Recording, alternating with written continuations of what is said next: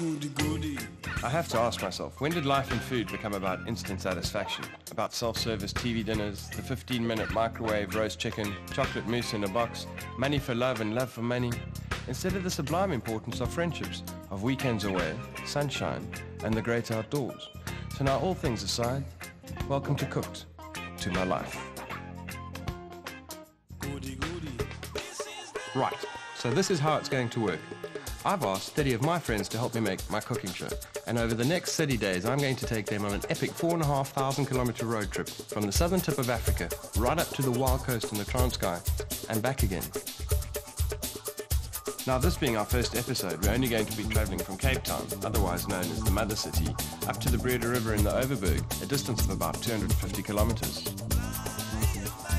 Now, the beauty about this road trip is that my friends own for an experience of a lifetime, as I take them on what works out to be an all-expenses-paid holiday where they get to relax and let their hair down, and I get to cook for them. Now, just so you know, I'm not a chef. I'm not even a cook. I'm just an average Joe with a passion for life, love, food, and my friends. And this is my way of sharing my passions with you. So now, episode 1 takes place on the banks of the Breede River at a spot called Round the Bend. And if all things go well, I should see you tomorrow for some chilli coffee, a breakfast for the boys, and a little bit of a waterblommetjie potjie, which is Afrikaans English for a water flower stew.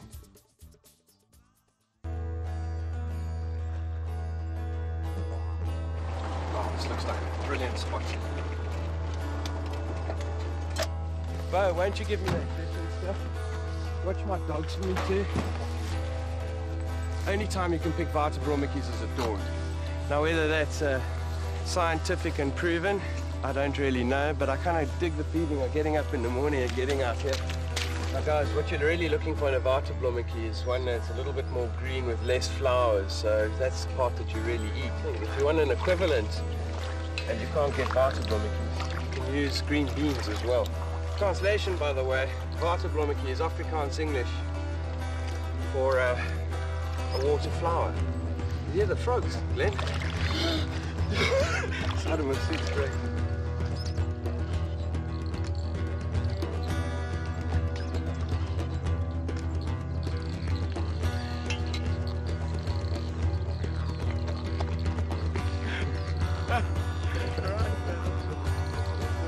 There's Gareth and the boys. We're going down to the mouth now to do a little bit of fishing, maybe get some oysters and stuff. They should be stopping off now. We'll meet up with them in like 20 minutes or so. And this, ladies and gentlemen, is going to become our dinner this evening. At Nature's Bounty. And could it be any fresher than this? Okay, guys, let's go. And I think we probably should get out of here before the farmer finds us on his ground.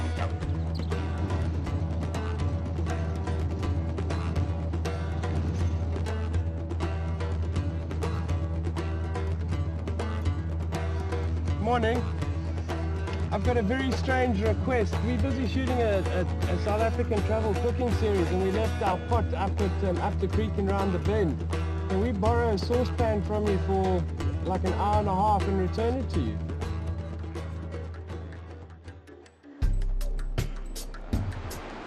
The boys are down there. We're going to go and join them for a little bit of brekkie.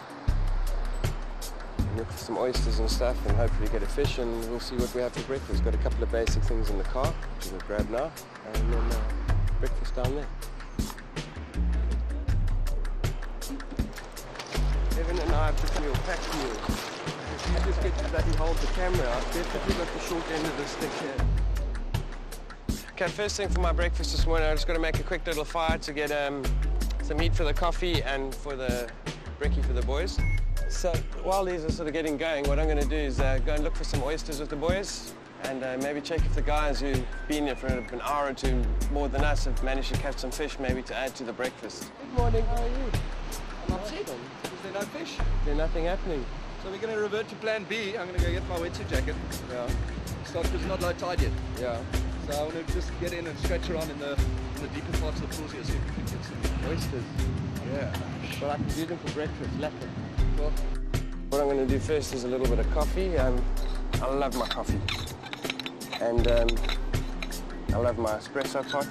But this morning, considering the boys are going to be climbing a little bit of cold water and they've been fishing for a little while, I think we'll make them special coffee. So we'll add a little couple of bits and bobs into it. We'll blow them a little. Actually, it's just got brandy in it. This is very simple for everyone this morning, and the beauty about the espresso pot is you can put it onto a fire or onto a stove anywhere. They're quite robust, so you don't have to be gentle with them. Take them everywhere with you and experiment. Then we just want to chop a couple of chilies here. All you want to do is infuse those flavors into the coffees. You just put them into the top of the coffee, and again, when the water, it's getting hot. When the water boils up and steams through the coffee, it will extract those flavors out of the chili as well. So we'll have a chili coffee, and then when we serve it to the guys, we'll give them a little bit of 10-year-old brandy to throw into it, just to give it a little flavor as well. We're going to make a little quick breakfast for them as well. It's going to be straightforward. Everything's just going to get chopped up roughly in here. We're going to mash it when it's in here. I forgot my knives up at the house. I had to borrow Robbie's little fishing knife, and it's as sharp as it can be. Oh, and then I borrowed pan from the lady. She said she'd come and haunt me if I didn't return her pan. She's worried about it. Morning, Evan.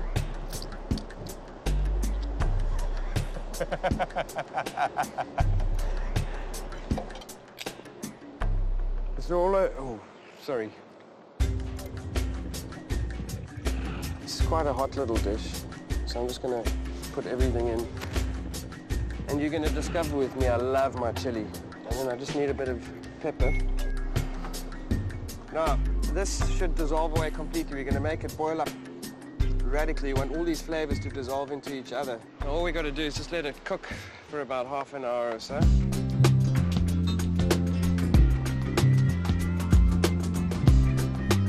And we've got some whales out here. This coast is known for them. Okay, guys, now you can see it's taken about half an hour, 40 minutes for this to boil down nicely, and we're ready for the next stage of it. So who wants coffee first, eh? Robbie, you want a cup of coffee? Give me your cuppa then. That's a chili coffee. Chili coffee for you, my brother. Chili coffee, what a way to start the day. Absolutely. And then, Robbie, if you go and scratch around in the back there's a little bit of brandy. Really nice brandy. Just put like a cap full in each of these. I want one of them. And a splash of milk, and there's some cinnamon sugar there as well. I want to do a couple of eggs in here. Now you can see how it starts cooking immediately. Robbie, how's my coffee, brother? Oh, so this is a little bit of special coffee. Cheers. Good morning. Good morning. No. That's not understatement. Yes. So, breakfast, I think is now ready. That's done.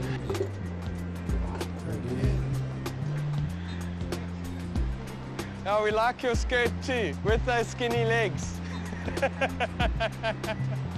Here's your breakfast. Would you like some coffee? I'd love some. It's a bit chilly out there now. Oh, I can imagine. Oh, bit of chili. You get the blood going again? And a little bit of special coffee for you. I know what's in that. So I'm not even going to hesitate. Breakfast of champions.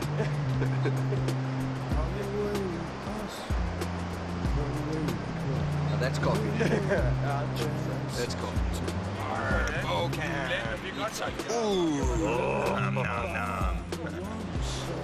We're going to go back up to Upper Creek. We're going to cook up our waterblommetjies. Afrikaans English for water flowers, in case you didn't catch it the first time. Yeah, cool. Come join us. In the morning, the sun rises.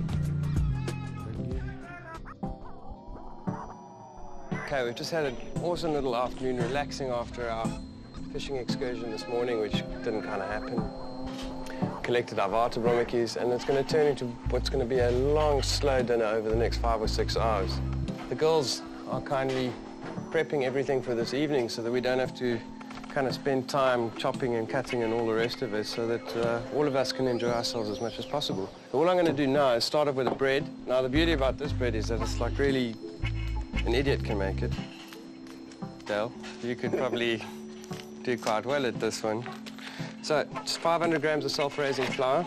375 mils of your favorite beer. Now, I've left these in the sun a little bit just so they warm up. You don't want cold beer because yeast reacts better under heat. And you add it slowly because you don't need it to be too moist, but you also don't want it too dry.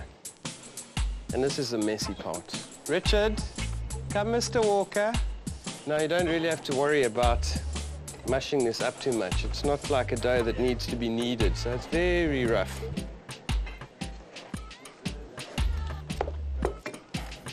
Slowly add it in, Richard. You don't need to overwork this dough at all. Who else wants to get their hands dirty? Rajni, you're doing nothing, baby. Go wash your hands. Your turn. Yeah, you want to laugh? No hiding from me. We've known each other for 22 years, 23 years. Long time. Rajni, come, baby, another pot for you. You realize I'm terrible cook. Well, at least you'll be able to make bread after this. This is my ball, and this is Richard, who's a good learner. And then we have Rajni, who I'm afraid might burn water. I know she's quite up to it there. Okay, I just want to go clean my fingers. Richard, I think you two, you come along as well. Let's clean our fingers quickly, because Rajni's going to be a while.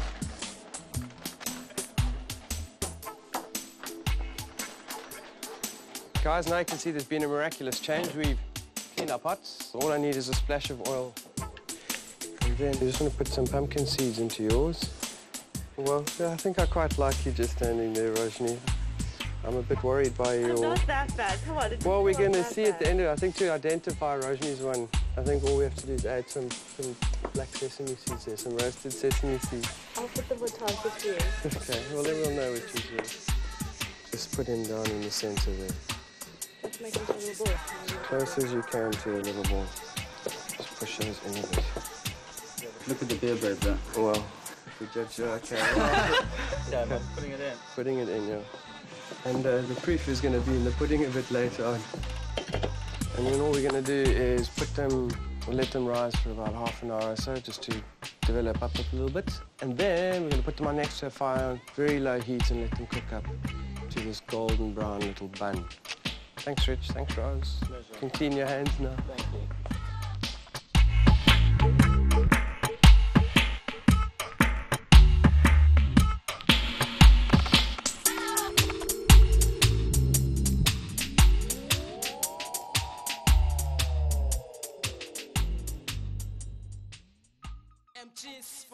It's approaching sunset. We are ready to start making our dinner. Everyone started settling in. It's very straightforward again. Everything's kind of straightforward. We're going to do it all in poke pots tonight. We're going to do venison one in 2 of them, and then we're going to do a veggie one and the other one for the vegetarians. The start of both of them is pretty much very similar. She's frying up some garlic and some onions. Oh, I really don't feel like chopping garlic today. You can come chop garlic, Cassie. Cassie, like... Yes, peel so long for me. That's like thing. You know how to do it an easy way. Yeah, you crush it, right? Just like that. You know what I'd rather be doing at sunset? You know, sunset's a bad time for me to cook, because I'd rather be standing here just... Can I do that too? Yeah, okay. Just have a moment. Okay, with the knife in my hand. It's gorgeous, isn't it? Oh, beautiful. No wonder they're smiling behind us. You see, we're looking the wrong way. I'm having to look at them instead of this. Okay, you go carry on there for me. I'm going to get some onions.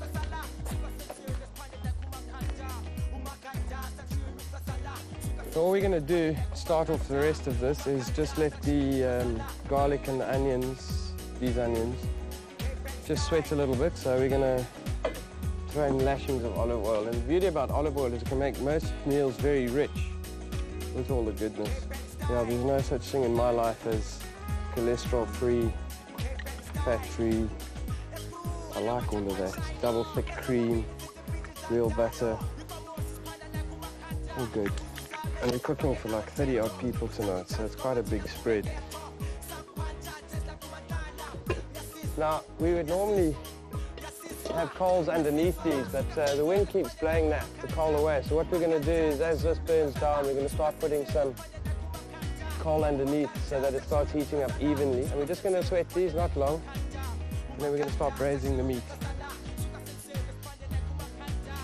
Francis, you can give me a hand? Cube it, nice thick chunkies. This is Hensbok, which is a South African buck. And the nice thing about cooking potjies is that they're slow cookers. All of the vegetables very fast, but the venison's a slow cooker. So we all get time to relax and enjoy ourselves over the course of the evening. I guess there's times for instant food and satisfaction, but this isn't one of them. Gray? Oh, can I please have a drink?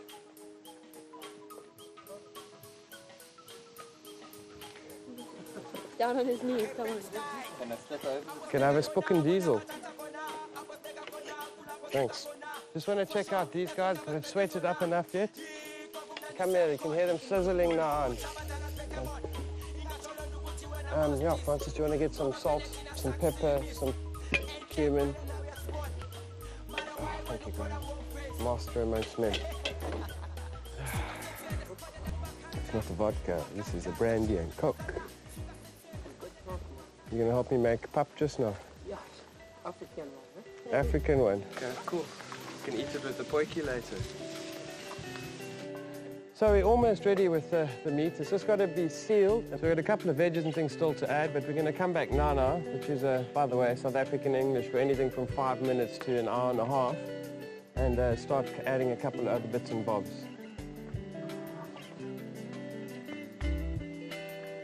You done? You done? Done? Cool. Okay, now you remember Justin was making bread earlier on in the kitchen. These things were put in front of the fire just in a warm place, just left to rise. Don't know where he's gone. He's gone AWOL. These things have been standing here for long enough, so I think someone needs to put them on the fire now. This should cook slowly. The cast iron pot will keep it nice and warm. Okay, Francis, let's do the next thing. Put a little bit in the meat one, huh? Yeah. Francis has got shavings of butternut, because then what happens, it'll actually disappear into the stock and flavour as opposed to ending up with chunks of butternut. So you get that sweetness, which is quite nice. With the venison and even the vegetable potjie, it's going to be superb. The beautiful thing about potjies as well is it's about layering. We literally aren't going to stir it again. Okay, Francis, where's that stock? I think let's put that in next. Okay, Danny didn't get the shot of the tomatoes going in, so I have to mention to you that we put 2 tins of tomatoes into the thing, along with a whole lot of sprigs of broccoli. Did you miss the carrots as well? Do you want me to go back there? The onions, the garlic? No? Yeah. Just playing with you. It must simmer, it must whisper. Because that's the beauty about a potjie.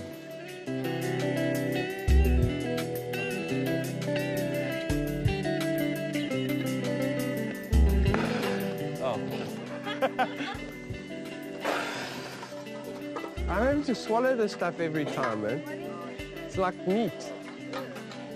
My lips feel like they're going numb.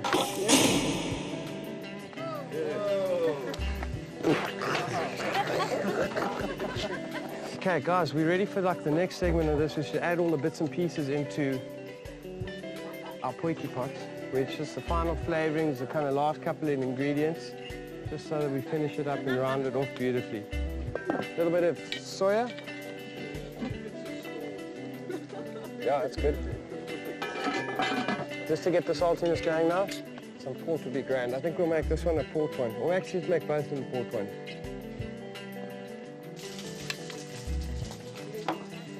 Oh, sorry, these are just potatoes, yeah.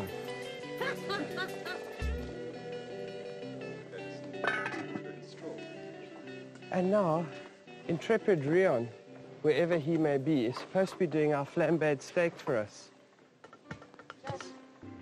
Again, we're trying only to use venison because it's not alien to the countryside, you know what I mean? So it looks after nature, nature looks after it. Yeah. One at a time, two at a time, one at a time. And this is like simplicity itself, completely and utterly. Nothing else added here. We haven't even put oil on it, we haven't marinated it. It's straight springbok on the fire. Justin, just give it a bang there. There we go. Let me show you.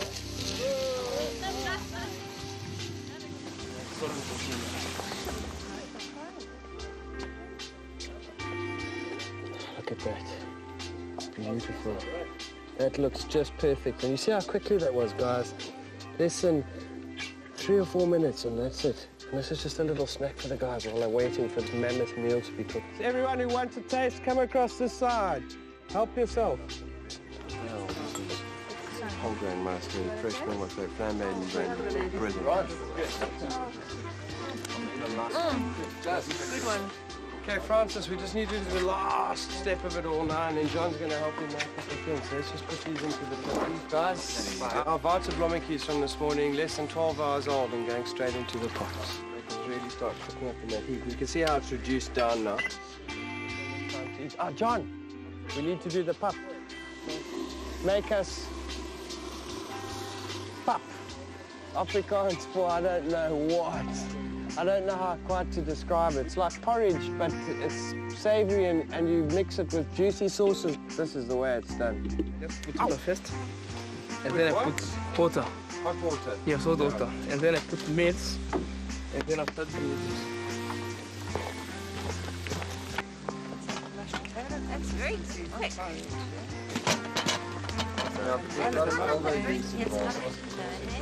See how he's working it. There's a whole technique involved here. Push and a shove and a poke. Oh, that sounds like fun. What time's that happening, Jeff? So guys, this is the final, I guess, check before we serve everyone. And it's looking like it's just perfect. See how it's just bubbling away now? And the waterblommetjies have gone all tender. And they're just perfect. From the middle of my heart's desire. And if I cannot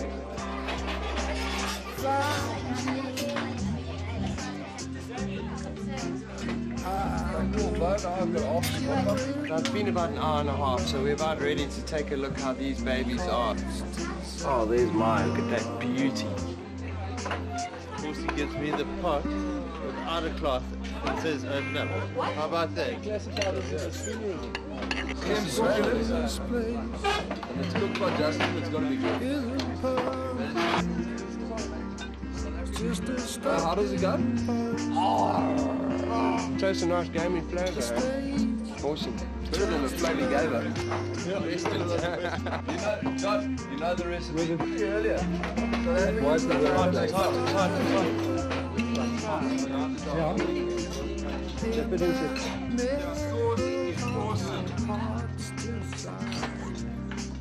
You didn't like the sauce, huh? The sauce is awesome, is what we said.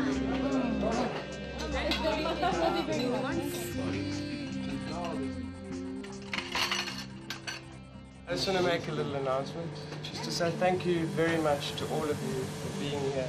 And I don't know how to say thank you other than give you some.